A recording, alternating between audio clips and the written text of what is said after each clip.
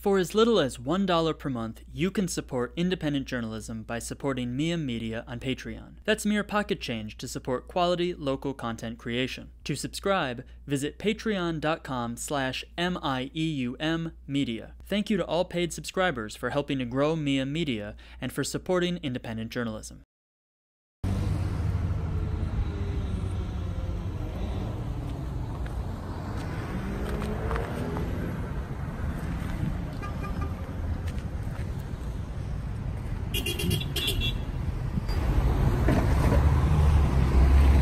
The most controversial issue in Connecticut today is not guns, abortion, or even Donald Trump.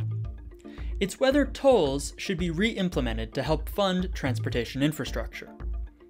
Connecticut had tolls from 1958 through 1985, but scrapped them because federal law in the 80s barred states with toll roads from using federal money for road projects. The toll plazas at the time also led to congestion, which in turn led to car crashes, such as in this infamous case. January 19th, 1983. A semi-truck full of potatoes barrels into a line of cars waiting to pay their toll at the Stratford toll booth. There was an explosion and huge fire. 7 women and children were killed, most burned beyond recognition. But times have changed. Newer technology does not require that cars stop or even slow down for tolls to be collected. And with an average of 4 out of every 5 miles of Connecticut's major roadways being in either poor or mediocre condition, according to research in a joint proposal by Connecticut House and Senate Republicans, something needs to be done. Some, including Governor Ned Lamont, say that tolls are the answer. In October 2018, then-candidate Lamont pledged that only large trucks would be tolled. So you don't foresee a toll on ordinary drivers? I don't foresee that at all. Is that a pledge you want to make today, that will not happen?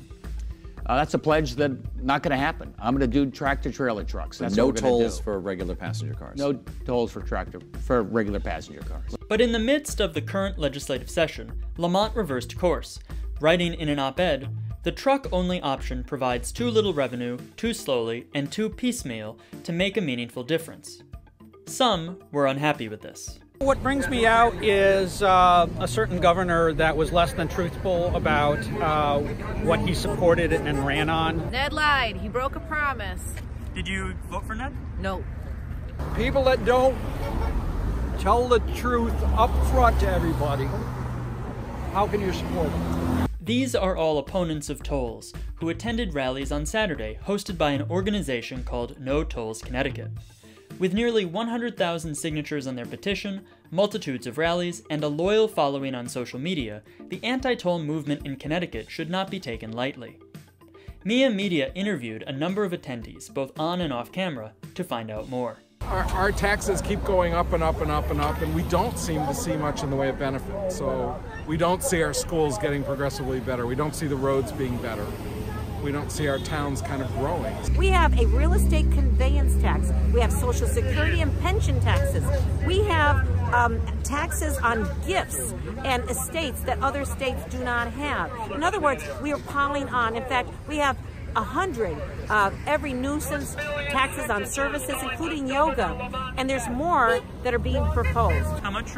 I think it's 17.5, something like that. To go to Hartford from Denver? From Danbury.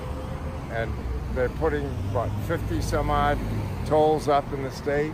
Many opponents argued that they consider tolls to be a tax, and a costly one at that. According to WTNH, these are the discounted prices for in-state drivers. Costs may vary depending on whether one is traveling at a peak time, and commuters will receive an additional 20% discount. Whether one considers these prices to be expensive is a subjective matter. Additionally, advocates of tolls argue that more toll gantries will allow each tolling location to charge less. This will mean that shorter trips will not be charged at the same rate as longer trips. I'm opposed to tolls in general, but I'm afraid that the legislature is going to use this, what they consider $1 billion in the general fund instead of just for highways. Don't subscribe to the idea we should just continue to send money to Hartford to be lost or wasted or mismanaged until we have nothing left. They never looked at anything else to cut spending. First thing they said, let's raise more taxes.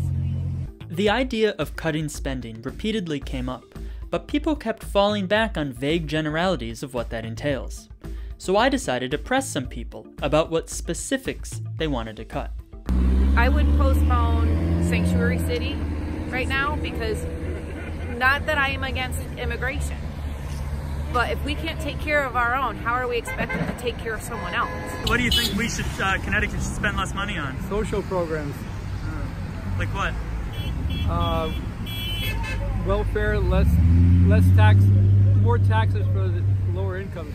Specifically, I don't have the social services end of it, but I didn't work for them. Very simple, very simple. Take all your Sanctuary City money, shouldn't be. That's money that we should be spending on our roads. We should be spending it in the state, not just throwing it away.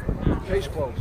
Whereas supporters of tolls, who are typically Democrats, argue that additional revenue is crucial to repairing infrastructure, the consensus from those at the rally was that cutting state spending, a position typically advocated by Republicans, is the only way to go. Aside from one anti-toll Democrat and one underage attendee, everyone at the rallies I spoke to voted for Bob Stefanowski in 2018. Stefanowski opposed tolls. Some Stefanowski supporters at the rally even alleged that a conspiracy kept Stefanowski from winning. Did you vote for the current governor? Excuse me? No, I did not. What do you mean that he's robbed? Well, just because there were some, what I would consider irregularities in some of the voting things that went on. There was a lot of mass swearing-ins at the last minute. There were people reportedly voting after hours. And I really think that somebody needs to investigate. Yeah, he should have won. He gave up too quick, I think, because they were still making voters in Bridgeport. What do you mean by that? They were still bringing in new voters. Why do you think it is that the Connecticut Republican Party doesn't bring suit against Bridgeport or challenge it in some legal way? I don't know. Although they are billed as being nonpartisan, the anti-toll rallies are undeniably conservative. Republican politicians were there, many people were advocating for conservative causes separate from tolls, and one man with a loudspeaker was even bragging that right-leaning Fox News opinion hosts would be covering the protests. We're gonna be on Fox News! But they ain't gonna... They ain't gonna... fix... He's gonna cut all the towns and stuff, cut their... At another point, Alderman Vernon Matthews Jr., who is running as a Republican to become the mayor of Waterbury, endorsed the statement that, and I quote, "liberalism is a mental disorder." I oppose tolls because, one, Waterbury's their per capita as far as income. No, I didn't. No, I did not. Yes, it is. Yes, it is. Yes, yes, yes. All right, so getting back to what we were saying. When I gave Alderman Matthews a chance to clarify, he dodged the question.